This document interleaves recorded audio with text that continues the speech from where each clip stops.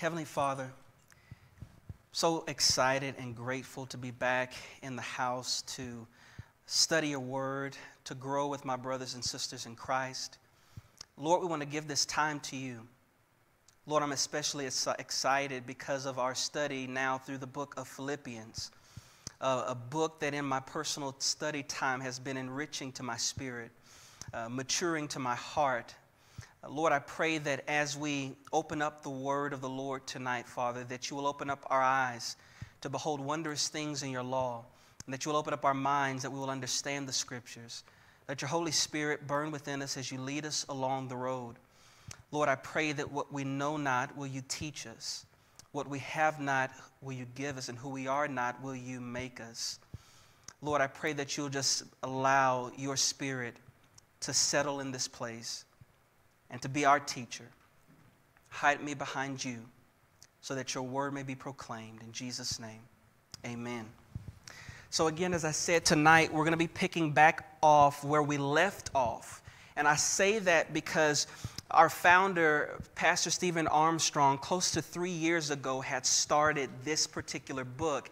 And he left off at verse 5. In fact, he gave in his introductory teaching, if you will, on the book of Philippians, he walked us through what it meant and the joy that we would have together as a group to see how we'll grow in the study of this particular book. And we understood that for many who listened to Pastor Steve during that time, for many years, it was a huge loss to the entire ministry, to the world who had listened to him for over 20 years. And so we felt that it was best to kind of put Philippians off on the side, allow people to grieve and to mourn, and then to come back into the book. And as we started seeking the Holy Spirit to know, hey, Lord, where do you want us to go next? What's the next book? It was a no-brainer that Philippians would be that next book. And so now, after 3 years, we're going to do that tonight. And so we're going to pick up where we left off. If you've followed Steve's first teaching in this book, it was verses 1 through 5. And that book, or that teaching rather, he entitled it, Why Are You Still Here? Why Are You Still Here?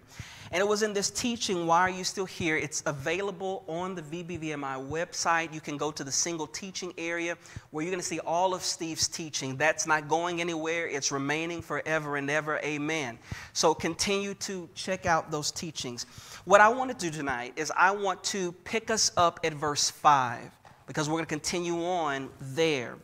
And what I want to do is end off with the slide that Steve ended with, which is going to be this one here, with the chapter breakdown. I like to start things out with an outline and know how we're going to flow through the book. And so what we're going to see in this chapter breakdown is in chapter 1, we're going to see our purpose is to live for Christ. Our purpose is to live for Christ. Chapter 2, we're going to see what the goal is. The goal is to think like Christ. Chapter 3 is going to be our reward is to come from Christ. And chapter 4, our satisfaction is to serve Christ. And I think you're going to see a conglomerate of all of this in the verses rather that we're going to go over tonight. Furthermore, I want to begin our time with the fundamental question that Steve left us with. That fundamental question was, why are you not dead yet? Why are you still here? Why is there still breath in your lungs? More importantly, what are you to be actively doing for Christ with the life that He's given you? Are you just sitting on the bench, or are you going to be actively in the game? Okay? And it's my prayer that as we walk through this book, we're going to be able to answer that first question, why are you not dead yet? We'll be able to answer that by the end of our time through Philippians. If I were to put a tag on our text tonight, it would simply be this: partakers of His grace. Partakers of His grace. And if I were to put an asterisk next to that, I would say gospel impact. Gospel impact. So with that being said, what I want to do is do a quick overview from the first teaching, the introduction, and we're going to look at verses 3 through 5, and then we're going to continue in our teaching tonight, verses 5 onward. So again, pick me up chapter 1, verses 3 through 5 for the reading of the word of the Lord. This is what the Apostle Paul writes under the inspiration of the Holy Spirit. He says, I thank my God in all my remembrance of you, always offering prayer with joy in my every prayer for you, all in view of your participation in the gospel from the first day until now. From the first day until now. So again, as we have reread the opening lines with the exception of verses 1 through 2, which were in the introduction, it's really hard, if you think about it, to imagine that we find the Apostle Paul writing this love letter, this letter of great affection, in such difficult circumstances. Friends, he's writing this letter of love and thanksgiving while suffering for the sake of Christ and the advancement of the gospel. And all the while, in his present condition, check this out, Paul is thanking God for his remembrance of this particular church. And again, I want you to notice something, that throughout the duration of Paul's letter, you're going to see splattered here and there, Paul using the word all. He's going to use the word all quite a bit. And the reason why I bring that up is because it's important to note that Paul isn't speaking just to individuals in the body that he likes. Paul's not just speaking to those in whom are his favorite within this particular church. Rather, Paul is speaking to every believer in this body, even those believers who he's at odds with in addressing this letter. And you might ask, well, Wes, what are you talking about? Who's he at odds with in this letter? Well, we're going to find later on that in Philippians chapter 4, verse 2, there's issue within the church with Euodia and Syntyche. There's this unity, this discord that's been broken between these two individuals. And so Paul's going to address them at the end. Remember, Paul's remembrance, his thankfulness and prayers of joy for this church come about because of his closeness of heart with this church. If you were to think about it this way, it's like a father with his children or a mother with her child, seeing them growing up over time, maturing. You start off with the baby crawling, and now they're walking, getting a job and doing their thing. Paul is looking over this church as a mother hen or a father hen would do so. Again, know this, that it would not have been about close to 10 years prior to this letter being written that Paul witnessed the growth, the gospel growth within this church. So we see that even in the midst of Paul's great distress, being confined to this particular prison in Rome, that Paul is still experiencing joy in the midst of his suffering. And the way that Paul is experiencing this joy is not circumstantially, right? It's not the circumstance that has Paul excited. Rather, it's experiential. That there is this experiential joy that Paul is experiencing through Christ, sharing in the grace that God has given both he and this church. This experiential joy is fully known because positionally, both Paul and these believers are preserved and are kept in the Lord Jesus. As we'll see in the teaching of Philippians, true joy is not defined by the present circumstances. True joy is not found in the sense of what you're going through. Rather, it's found in Christ as you're going through what you're going through. And it's in verse 5 that we see the answer to Paul's overwhelming sense of joy regarding the Philippian church. Check this out. Paul mentions that it's because of their participation in the gospel from the first day until now. That's huge. I would underline that or highlight that. He's excited for their participation in the gospel from the first day until now. That word participation in Greek is koinonia. Koinonia. And it simply means fellowship. Fellowship. However, when you consider this word fellowship, I want you to consider this word contextually, because the word and the context matters. Because koinonia, fellowship in this sense, goes beyond simply associating with somebody. Oh, I passed by you through the grocery store. Hey, how you doing? This koinonia is dealing with participation fellowship. Meaning there's this sense of active sharing in the work of the group as a whole. In other words, you are actively involved in some way, shape, or form and are not simply just associating by name only. It's like if you got the good old boys club. You pay to play, right? In the sense, what I'm saying is, in order for you to play, you first had to get into the game. There's a sense of unity and camaraderie. So here's the question. What does Paul mean when he's speaking about the Philippians' participation in the gospel? Well, he's going to work that explanation out in verses 6 through 8. I want you to notice, Paul mentions their participation in the gospel from the first day until now. This means that their fellowship with Paul began when they were saved. When they came to faith in Christ Jesus, the gospel was preached, and they moved from spiritual death to spiritual life. And perhaps what Paul has in view here is that he's thinking about these events initially with his interaction with these individuals when he first met them. Moreover, friends, it begs the question, when did the church of Philippi first begin? And at what moment did they begin? Well, we're going to find that out in Acts chapter 16. So flip with me really quickly to Acts 16. I want to prepare you there. Because it's going to be in Acts chapter 16 that we're going to find that the Lord has given Paul a vision. He's given Paul a vision to go to Macedonia, where he is called along with his associates in order to preach the gospel. So what happens in Acts 16 is Paul, Timothy, and Luke are traveling to Macedonia to a particular region called Philippi. And if you remember from the first teaching that Steve did, Philippi was a Roman colony that was a leading district with great travel that occurred throughout that entire region.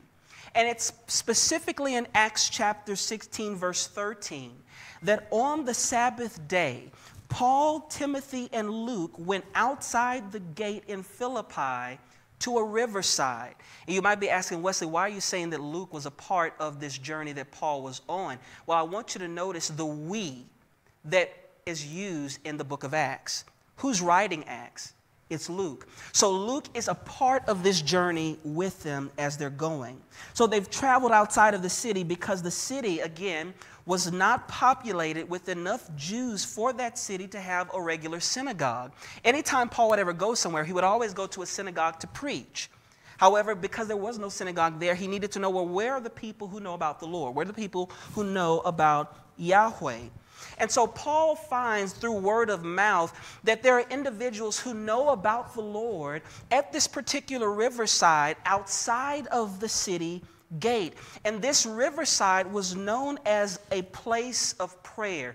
Here's a picture of where they say Lydia and this group of individuals would meet in order to pray. And isn't it interesting that even within our context today, a building does not define the gathering of people. The building doesn't define the church. You are the church. I am the church. We see that in several places. I'll give you just two here. 2 Corinthians chapter 6, verse 16, and 1 Peter chapter 2, verse 9 for your own time and leisure. So it's at this riverside, this place of prayer outside the gates, that Paul and his co-workers are preaching the gospel. They're preaching the gospel. And as they're at this place of prayer, they come across this woman named Lydia. And Lydia, after hearing the gospel preached, her heart is open. She responds to the gospel. And the text lets us know that her and her entire household are saved. They get baptized there at this particular river. And at that point, they then invite Paul and Timothy to all come to their house to spend some time and to fellowship. Paul then is going to later preach the gospel to the Roman jailer after he has dismissed this spirit of divination that was in this little girl, and Paul just got annoyed with this girl, just following them around. He tells her, get out of here in the name of Jesus. And when this master finds out that he no longer has the money coming through this little girl anymore, he ends up going to the courts to get Paul arrested. This leads Paul to now meet the Roman jailer in the prison where Paul and Silas pray. all of a sudden what happens? Their chains break, the prison doors open, and they are released. So there, at that particular point, when the prisoner, the Roman guard rather, sees that the chains have broken, the prison doors are open, and he doesn't see the prisoners, he's about to fall on his sword. Why? Because if you lose your prisoner, you might as well go and die, because it's a death sentence. You had a job, the job wasn't completed. So when he sees that Paul and Silas are still there, what ends up happening? The jailer goes to him and says, "What must I do to be saved?" So it's within Acts chapter 16, friends, that we find that the church of Philippi actually begins with Lydia and her household and the jailer and his household. That moment, those several sequence of events are the moment by which the church began in Philippi. And this is where Paul's ministry and the Philippians' participation first began. Notice here, however, that the text says, "until now." That's huge. Don't miss that. This means that their participation began what? With coming to faith. And that somehow their participation in Paul's ministry is continuing even after Paul left Philippi. So here's the question. What were they actually doing?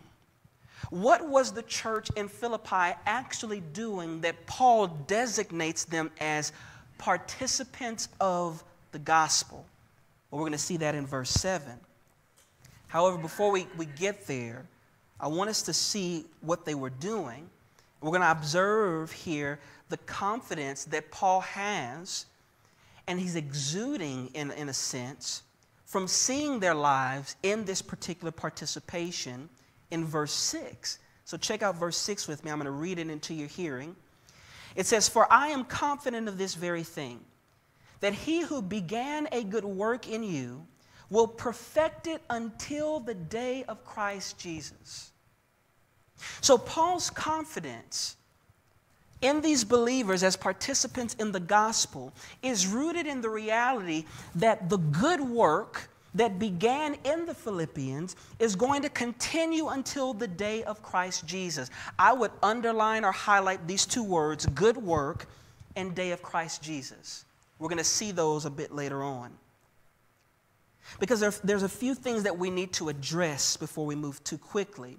The first question that we have to ask is, who is the one that has begun this good work? Who's the one that began this good work? Hopefully the answer is clear for us that it is God. God has begun this good work, this salvific work within the lives of every believer, and not just the Philippian church. It is God in Christ who has accomplished the work that he has brought peace. He has made peace between both God and man. That reconciliation has taken place. And knowing that the salvation is the means by which the Philippians are able to participate shows that the good work itself is salvation. That is the good work. So he who began salvation in you, is how you can read it, is going to perfect it until the day of Christ Jesus. Understand, friends, that fellowship with any group always requires that there be unity of mind and particular beliefs and shared behaviors. I'll put it to you this way. When is the last time that you fellowship with your enemy? When was the last time that you sat down across the table and fellowshipped with an enemy? Chances are you haven't. Why?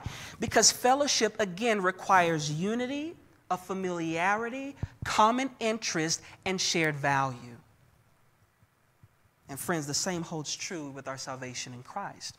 What unifies us all, the reason that you and I can even commune today and worship together today without issue, without separation, is because Christ has done a rich thing in your life and in your heart.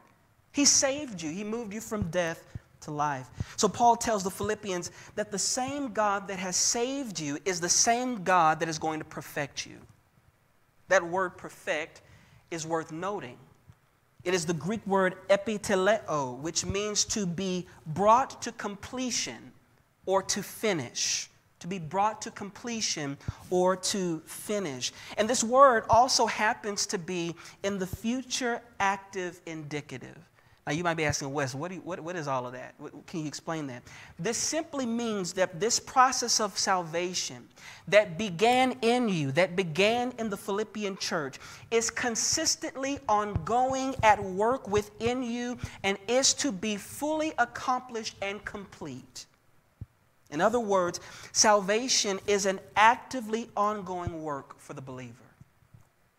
Paul begins this by saying that it is God who has begun this work within the believer. Notice I said salvation is an ongoing work. So when you got saved, meaning when you placed your faith in the Lord Jesus Christ, that was one moment at one particular time.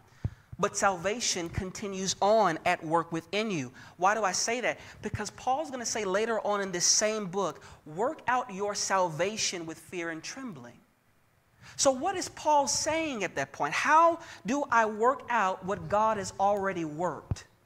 Well, we're going to see that. I want to go to the next slide because salvation happens in what I consider three tenses. Three tenses. This is the first tense of salvation. What we see here is called justification.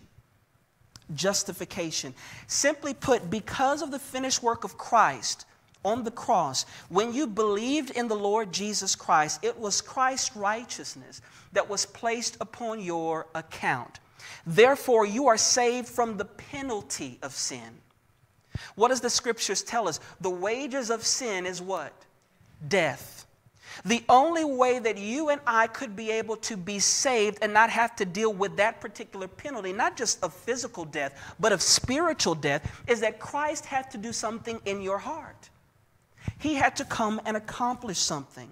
So justification is a work that is done at a moment in time when a person places faith in Christ. The only thing, friends, that justifies is the perfect sacrifice of the perfect Savior. That's Jesus. And justification simply means that you are saved again from the penalty of sin. After one has been justified, you now move into what Paul expresses in our text that we saw as this ongoing perfecting work. What is that? That's the second tense of salvation. That is what is known as sanctification. Sanctification. That is simply a process that happens over time and is not a one and done moment.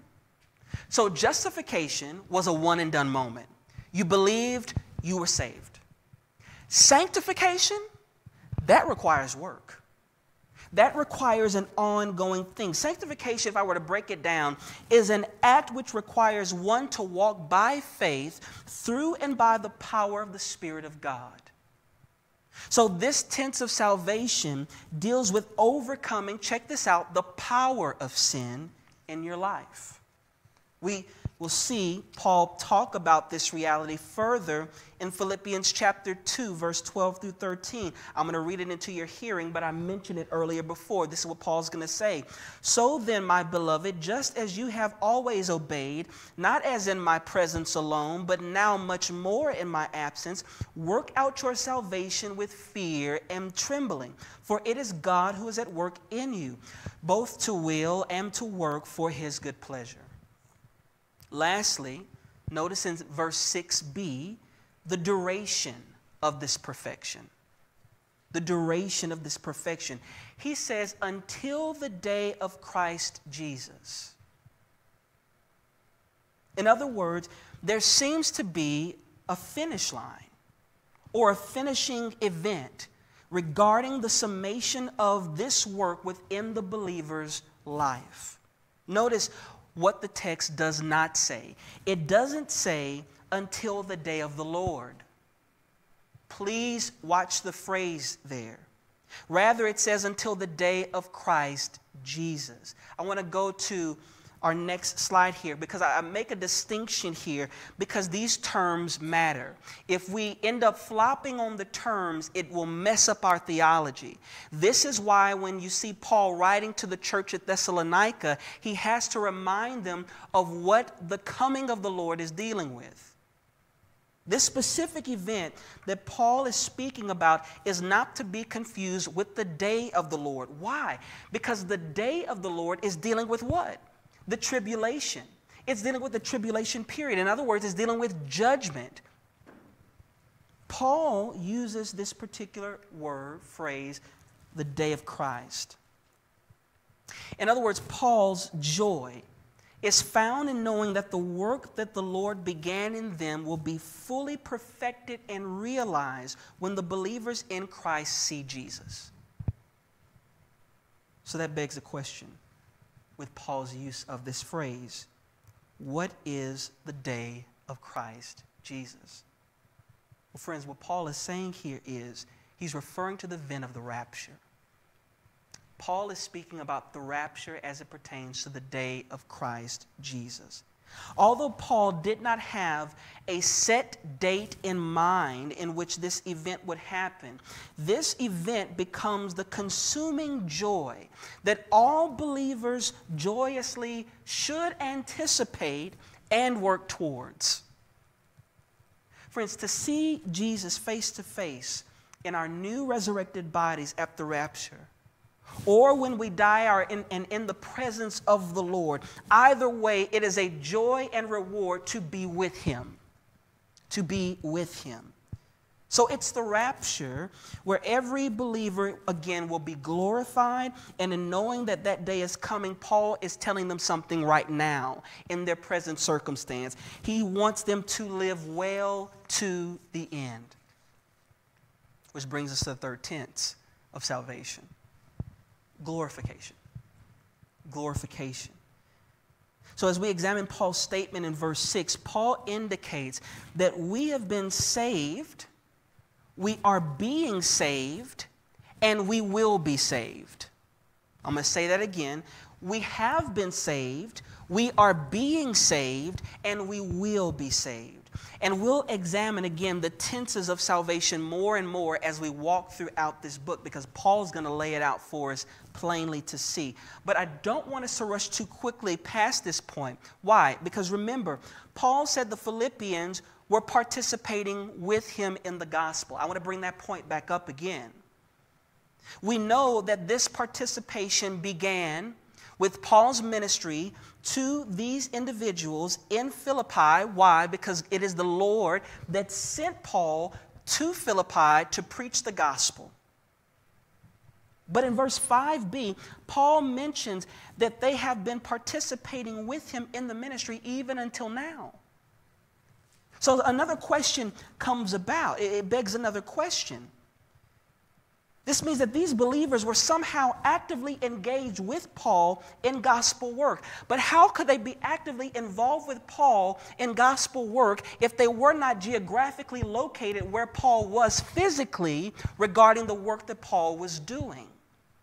How are they actively at work? So we're going to arrive to that answer in verse 7 and 8. Check that out with me. Philippians 1, verses 7 and 8. We'll find our answer here. It says, "For it is only right for me to feel this way about you, because I have you in my heart, since both in my imprisonment and in the defense and confirmation of the gospel," that word defense is apologia, "you all are partakers of grace with me. For God is my witness how I long for you all with the affection of Christ Jesus." So Paul continues here by mentioning that his feelings toward the Philippians were of great love, in the sense that they were readily on his mind. And this is a good place to be, friends.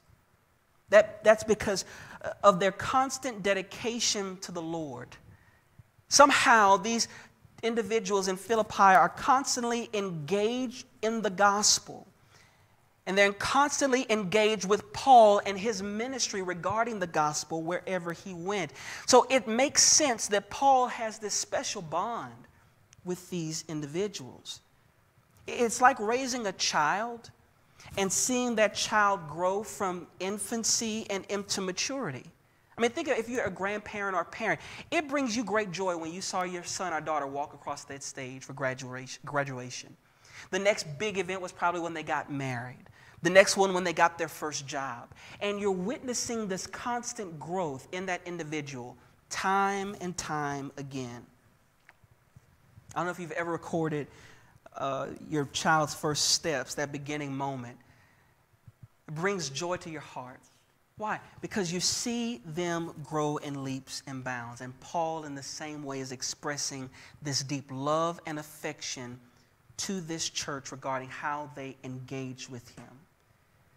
Now, what should strike us is it's all the members in Philippi, again, that are participating but not are physically with him. Paul is using in this particular text, I want you to see in verse 7, he's using a particular word, and that word is partakers. Do you see that word? Partakers. This is how they're engaging. That word partakers in Greek is going to be very similar to the word koinonia. However, it is not the same term. This word partakers is actually synkoinonos. Synkoinonos. And if you look at that word in the Greek, the prefix is syn, S-Y-N. That's where we get our word synchronize from, or joint from. So what we find here is that Paul is dealing with this sense that they are sharing in his suffering, are sharing in his imprisonment, as he is both giving the gospel and defending the gospel. And Paul is letting them know, listen, you too are engaged with me as I go out and do ministry. Being that we've established the Philippians, and that the fact that they were not physically there with them, it simply lets us know that the Philippians were co-laborers. They're co-laborers with Paul. And we find their means of participation in Philippians chapter 4, verses 14 through 17. Go there with me really quickly. Philippians chapter 4, verses 14 through 17. Because I want you to see the action that they're doing that allows them to be a partaker.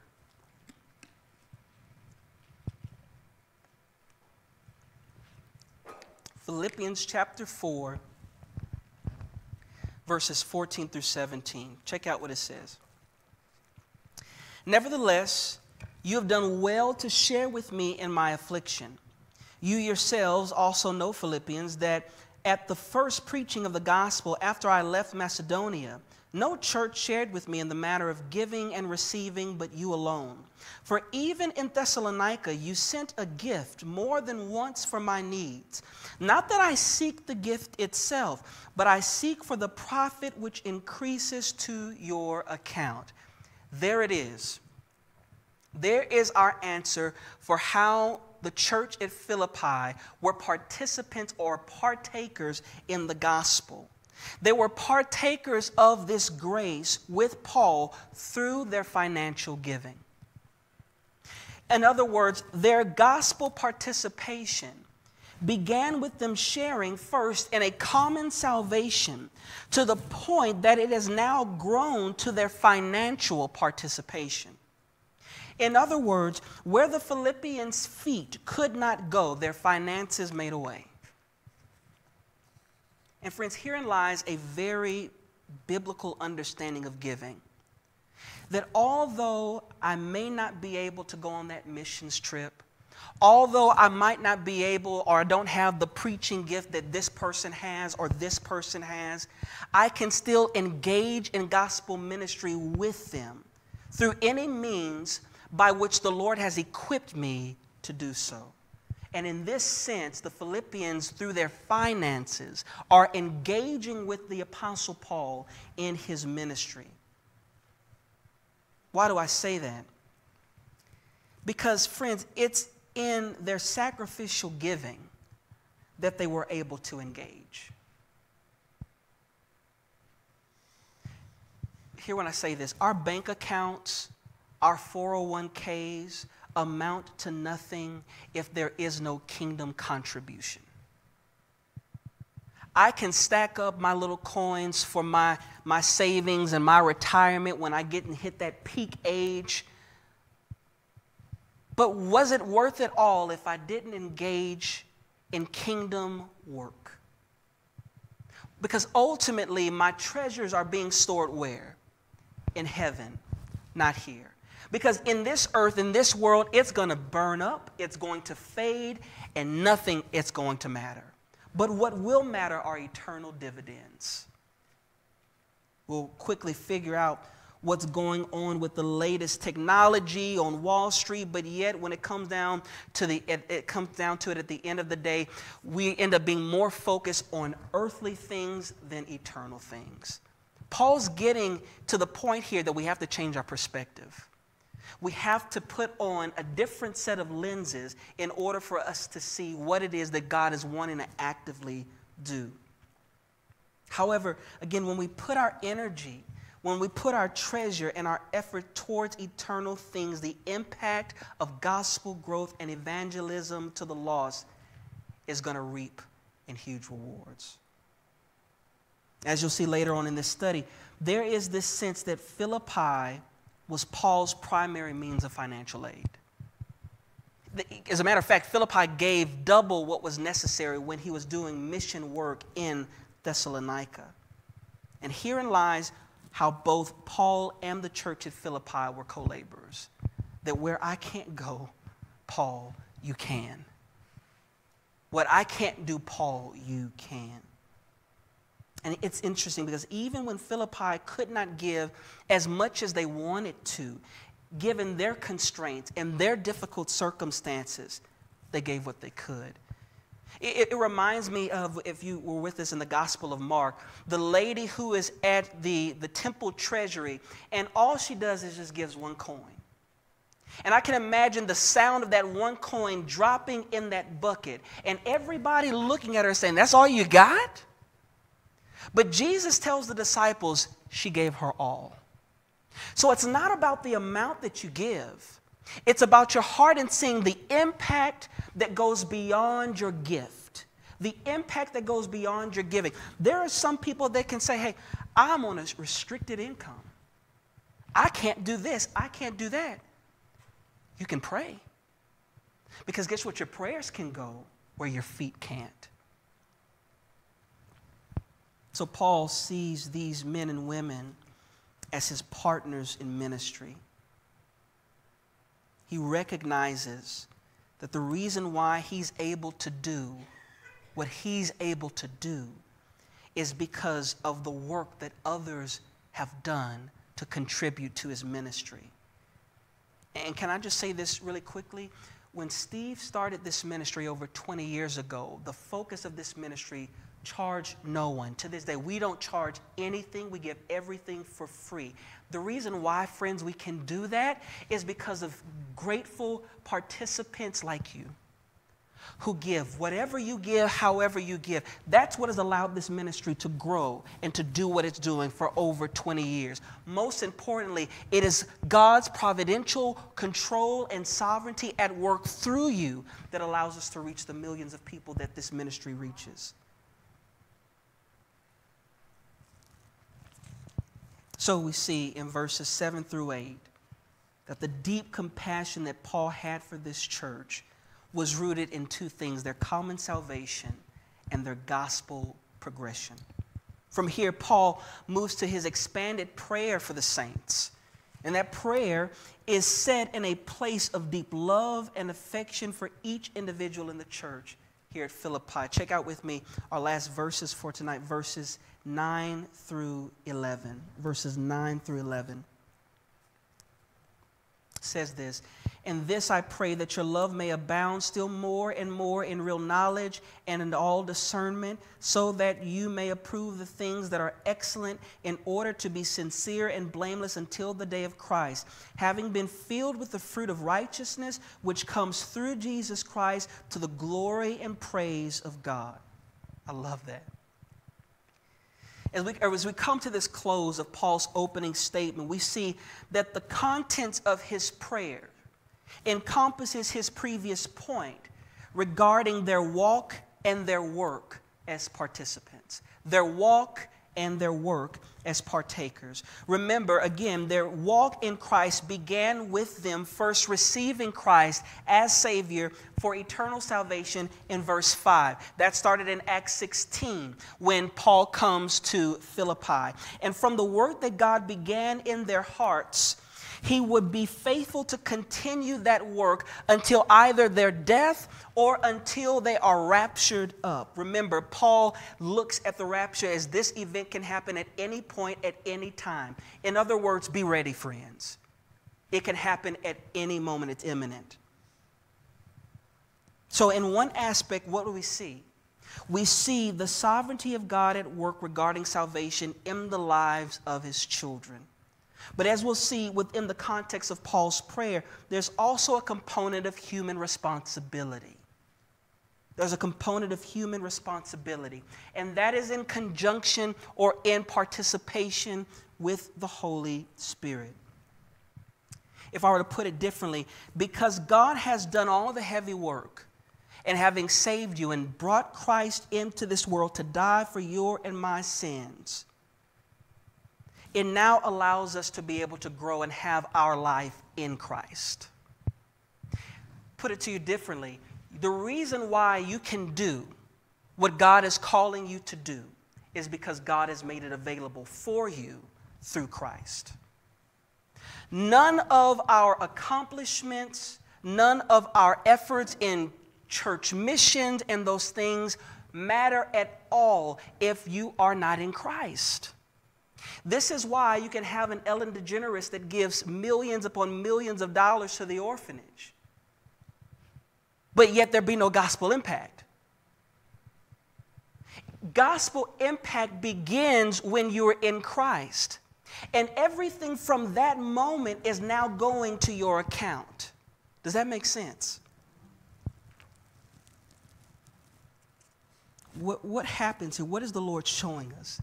That if you want to see gospel growth in your life regarding the salvation that you have, you must put yourself under the weight of the Word of God if you want to see the growth in Christ. That's the human responsibility component.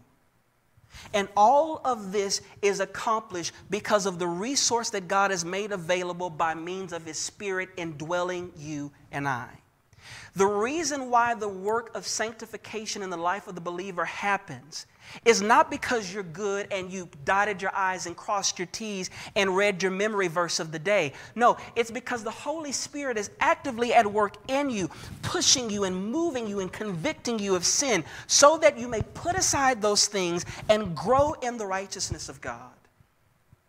Paul's prayer consisted of several things, and we find that in verse 9. He prays for three specific things. And I can actually break that down more and more, but I just want to break it down into three for tonight. He prays that the Philippians will increase in love, that's number one, increase in real knowledge, and increase in discernment. Love, real knowledge, discernment. The word love here in the Greek is agape. Agape, which is dealing with sacrificial love with deep affection. In other words, it's from the bowels, from the depths of the bowels of an individual. Paul's desire for this church was that their love towards one another would overflow in an exceeding way. It's that type of love that goes beyond the comforts of one's boundaries to care for their neighbor. I love you so much that whatever I need to do, I'm going to do it. Why? Because I love you. I'll move mountains if I can. This is the type of sacrificial love. Understand, Paul is not speaking about an emotional love here. Nothing emotional is happening. It's not based upon condition or circumstance. Rather, this love is shaped by Paul saying that this love is connected to the real knowledge and discernment that you have, that you are to grow in. I want us to examine these two words really quickly. The first word I want us to look at, those two words again, real knowledge and discernment. We'll look at the first one, real knowledge. That word in Greek is epinosis. Epinosis. The root word here is gnosko, where we get our word knowledge from. However, this word, beginning with epi, it's different. Epinosis is knowledge that has been applied. knowledge that has been applied. In other words, this type of understanding has come by way of living out and doing what the Word says. You will not experience epinosis if you just pick up your Bible, read the verse a day, walk away, and have not applied the Word to your life. Furthermore, the word for discernment in Greek is asthesis. This deals with one's decision-making. Your decision-making and your understanding based on the knowledge that is gained, check this out, by way of experience. By way of experience. In other words, as you grow in your love for the Lord and you pursue His ways, coming under the weight of the Word of God, it gives clarity on how you should live.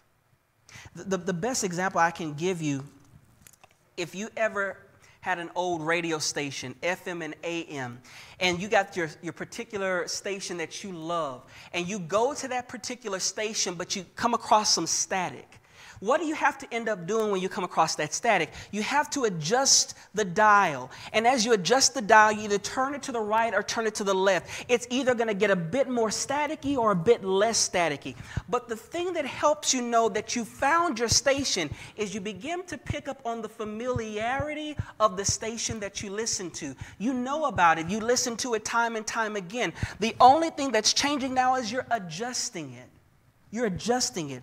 So what is happening here? The same way that you are adjusting, you have to tune out the exterior noise and focus on what's before you. What's before you? The goal, my station that I want to listen to. Friends, in the same way, we must tune out the noise of exterior circumstantial frequencies in an effort to hear and know God's Word. If you get caught up in the things that are going on around you and that sways you more than what God's Word says, then you're in the wrong frequency. It's like putting on a pair of, I was driving yesterday trying to go and get the kids. I left my sunglasses at home. And so I pick up my wife's sunglasses to try to put them on. Like, all right, this will be able to work. Well, my wife has prescription sunglasses. The moment I put those things on, I immediately took them off. Why? Because that prescription isn't set for my eyes. What is Paul saying here? If you want to be able to have eyes for eternity, you have to have the right prescriptions. What prescriptions do you have on? Is it the lens of Christ? Is it the lens of the Word of God? Or is it the lens of the world? Oh, this news broke out. Oh, man, what's going on? I got to check this. I got to check that. But what about trusting the Lord with all your heart and lean not in your own understanding, but in all thy ways acknowledge Him and He will direct your path? You see, when you begin to have lenses of Scripture, it begins to inform your way of life. And this only comes by what Paul says is real knowledge, the turning of the knob, and the discernment, knowing His Word, which is foundationally rooted in love. The more you love God, the more you will understand His Word and grow in His Word. If you didn't love God, would you open up the Word? No. Your love determines the growth. The more that you love Him, getting into His Word, the more you're going to see that growth.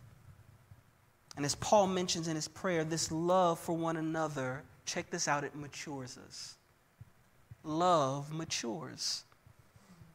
In other words, the more that our love for the Lord grows, the more that our affections and our attitudes toward the Lord and others grows. However, friends, the opposite stands true.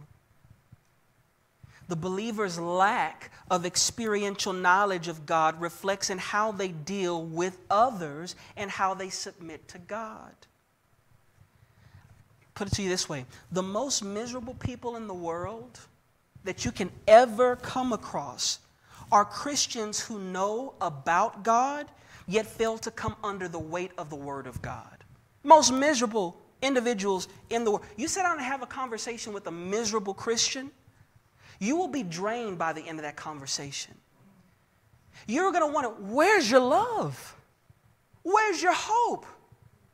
Is it rooted in Christ, or is it in a figment of your imagination of a Jesus that you concocted? Understand that growing in Christ is not an intellectual exercise or pursuit. Yes, a part of growing in Christ is knowing His Word. Don't get me wrong. You need to know in order to grow. That's irrefutable. But applied knowledge is what develops and nurtures the intimacy in the Lord. I want to put a quote up really quickly from a New Testament Greek scholar regarding this word experiential knowledge. I know it's not as big there, but I'll read it to you into your hearing. He says this: a Christian can have an understanding knowledge of the word. That is, to be able to explain its meaning to others without having an experiential knowledge of the same. But when that Christian has put the word of God into practice in his or her life, then he has what Paul is talking about here. The difference between knowing your spouse and knowing your spouse is the level of intimacy that you have. You're either going to have a roommate or a partner. Because it's out of my love that I have for my wife that I'm able to grow in love with her all the more. Why? Because I spend time with her. And my intimacy with my wife grows all the more based upon that time. If I were to have a graph, the more time I spend, the more love grows. Many people think, oh, when I come to faith, oh, I love the Lord. And then what ends up happening after that person comes to faith within that first year, if they're not in the Word? It fizzles. Their walk with the Lord fizzles out. Because that love is not developed. It's not cultured. It's not brought into being. Friends, in the same way, our intimacy with the Lord produces growth in our walk and our work for Christ. And clearly, the church of Philippi was demonstrating that this is the fact, that both their walk and their work was producing something. It was producing Paul's advancement for gospel work, as well as their rewards coming soon. And this progression not only aided in Paul's efforts of reaching others, but it also goes to the account of the saints in Philippi. There's the good news. There's the spiritual rewards that we've heard about and have talked about.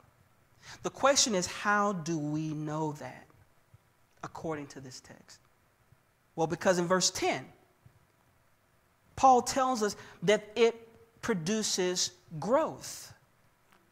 It produces growth. Paul's prayer for them, growing in real knowledge and discerning love in verse 9, is that it will enable the believer to rightly discern situations that will produce fruit. If I were to put it to you differently, regardless of the circumstances that come, a proper response in trial matters, and it is rewarded accordingly based on one's life. Put it to you this way: your response to those around you will either promote gospel advancement or hinder your testimony as a witness. How will you respond? How do you respond? Plainly put, how you respond in every circumstance reflects your walk with the Lord and impacts the work that you do for the Lord. You ever met an individual that had come across a Christian circle, maybe not a believer, and the moment that they left that church or that Christian circle, they said, man, if that's what Christianity is about, I don't want to be a Christian. You ever came across an individual like that? Paul is saying how you use discernment in particular situations, according to the intimacy that you have with the Lord, will determine how others will come to know Christ. So what's in view here? What's in view here is a means of evaluating regarding our present response. That's your life and your work for your eternal rewards. Paul is saying you need to evaluate your life. You have the ability and the responsibility, according to what Paul's words are saying, by the illumination of the Spirit, you have a responsibility to discern, what should I say in this situation? How should I respond in this situation? I'll give you a perfect example. Yesterday, our godson, my best friend, his dad, was rushed to the ER. And I was in the middle of trying to prepare for next week and things of this nature. And I get the call, and they said, hey, could you come and pick up baby boy? Now, in my flesh, as I'm working and preparing, man, this is a huge inconvenience. I got these things planned. But then when I began to think about the discernment of the Word of God and exercising wisdom, what began to come up in my spirit was, it doesn't take too much time for you to do something and demonstrate love to someone that's in need. You're going to have to sacrifice some time, Wes, but I'll make it up in the end. When you evaluate those things, evaluation can only come by means of discerning. If you're not discerning the Word of God, you're not going to make good decisions. This is why it's so important for new Christians in the faith to be rooted in a solid Bible teaching church, because they need to know the Word of God so that they can grow in the grace of God. So remember, the goal that Paul is using here was that term, the day of Christ, the rapture. What is he saying? At the end of the day, every believer is going to stand at the bema seat of Christ. Every believer is going to be evaluated for how they live and what they did for Christ. Wes, where do I see that? Romans 14, verse 10 and 12. You will be evaluated. You will stand before Jesus Christ, and He is going to look at all of your works, everything that you did, and it's going to be burned. And whatever is left is what you're going to walk in with. The question on the table is, what's going to be left? Or will there be anything at all? I got into heaven, but I walked in with nothing. Paul's point in mentioning these things that are excellent, sincere, and blameless, he's speaking to what that intimacy should produce. How we should be living, how we should be walking, how we should be working. However, friends, if we're not obeying the Word of God, if we're not coming under the weight of the Word of God, we leave ourselves prone to a life lacking spiritual growth. I want to leave you with these few words here. The word approve in verse 10. Look at that word approve. That word is an interesting word. It is the Greek word dakimaso. Dakimaso, which means to examine or to approve. And this word, when it's used, it's regarding the testing of metals and or coins to determine if they meet the quality standard. Does it meet the quality standard? In other words, you and I are to examine our motives, what we do, how we live. This is why Paul says and uses the phrase, the day of Christ, because upon the event, you and I are going to be evaluated. Therefore, our motives, our ambitions, our perspectives should be eternally minded and not earthly focused. Friends, when we have a clear view and a clear understanding of the importance of the rapture, I truly believe that it will shift how we live. It's going to shift how you live. That if you learn to have eyes for eternity, you will start seeing that how you live, how you work, how you love, how you lead, it'll all change. Furthermore, this reality shows us that there is, again, personal responsibility on the believer's account in sanctification. God's already done the heavy lifting. He's already done the hard work. He is requiring you to participate. The best analogy that I can give is if you're sitting on the bench and coach says, all right, you're in the game, get off the bench. What are you going to do? Do you know your position, where you're going to be? See, friends, this requires you and I to depend upon the Lord for the growth that we need. And here's the reality. Not everybody is going to be called into full-time vocational ministry. It's not for everybody. But guess what? Your life is a full-time ministry to those who are around you. How you operate on the job is a ministry. How husbands, you love your wives is a ministry. Wives, how you submit and love your husbands is a ministry. How you're on the job, it's a ministry. If we start looking at our lives as a ministry and as an example of how can we further progress the gospel of Jesus Christ, then we begin to change how we look at the job rather than waking up and saying, oh, got to get up and go to work today. You now get up a bit more chippery and excited about going to work. Why? Because there's gospel opportunity. Gospel opportunity is what Paul is getting at. Being a better father, being a better mother, being a better employee, being a better community leader, being a better boss is all ministry. The question is, what lens are you seeing what you're doing through? Are you going to see it as an opportunity to progress the gospel, or are you going to make it a hindrance? James chapter 1 verse 5 puts it this way regarding the use of our spiritual resources. But if any of you lacks wisdom, let him ask of God, who gives to all generously and without reproach, and it will be given to him. Finally, I'm going to end here with verse 10, running low on time. Paul states in verse 10 that this can be done when we have been filled with the fruit of righteousness. Notice that it does not say the fruits, plural, of righteousness. It's singular because the various results of righteousness produced within us comes from a single source. One seed. One seed. As you submit to the Spirit, you're going to see things grow. What are those things that are going to grow? Well, Galatians 5:22-23. But the fruit of the Spirit is love, joy, peace, patience, kindness, goodness, faithfulness, gentleness, self-control. Against such things there is no law. So as you get under the weight of the word, you're going to see in your life more patience produced. My wife and I kid all the time with this.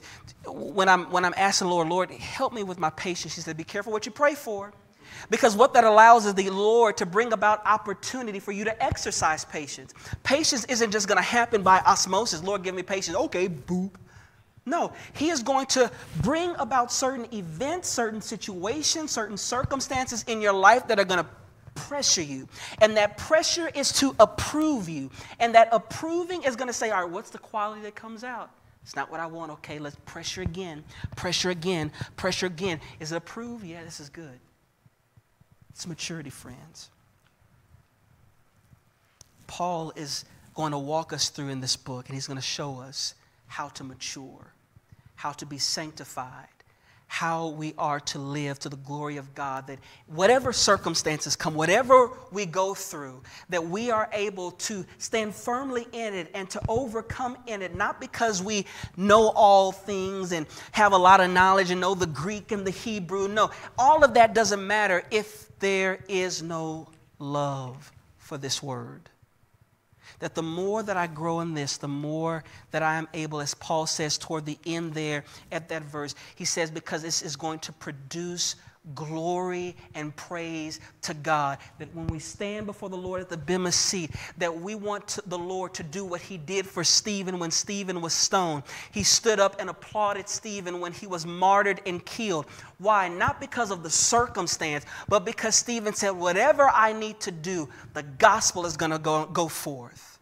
Friends, my question for you is, what are you going to do? Are you going to get into the game? Or are you going to sit on the sideline on your blessed assurance? The choice is yours. Let's pray. Heavenly Father, we thank you for your word.